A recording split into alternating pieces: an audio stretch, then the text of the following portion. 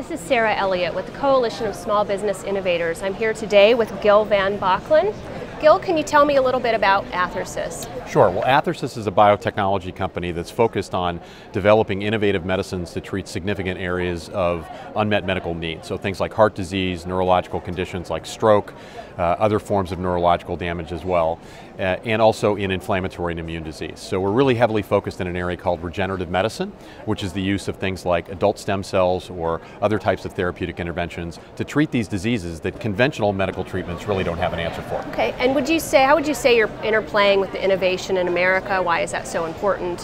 What's that scene looking like these days? Yeah, well, innovation is really critical to addressing the major challenges that we face in healthcare. If you think about it, we're really confronted with some major unprecedented problems and challenges, especially with the aging of a population where we know that the segment of the population over the age of 65 is going to increase by more than 80% between 2010 and 2030. That means we're going to go from 40 million people to more than 72 million people that fit into that age bracket.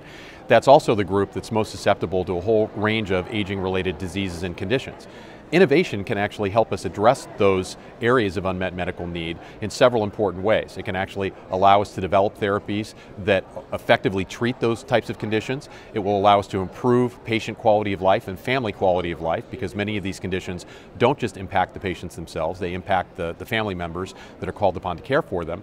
And perhaps most importantly, it will allow us to actually shift the cost curve in the right direction, so we can actually improve healthcare economics. Innovation is central to achieving all of those goals. That's great. And how would you say tax code changes helping companies that are maybe pre-revenue or 10 years out from market, how could changes or assist them moving forward? Well, again, those types of changes are desperately needed reforms that will allow increased investment into the innovative areas that are likely to have the greatest impact. The reality of it is that there are elements of our tax code that need to be updated, or we need to think about them a little bit differently to promote and incentivize investment into these types of areas. And the time for action is now, because the reality of it is that it'll take a while for these things to have their full effect.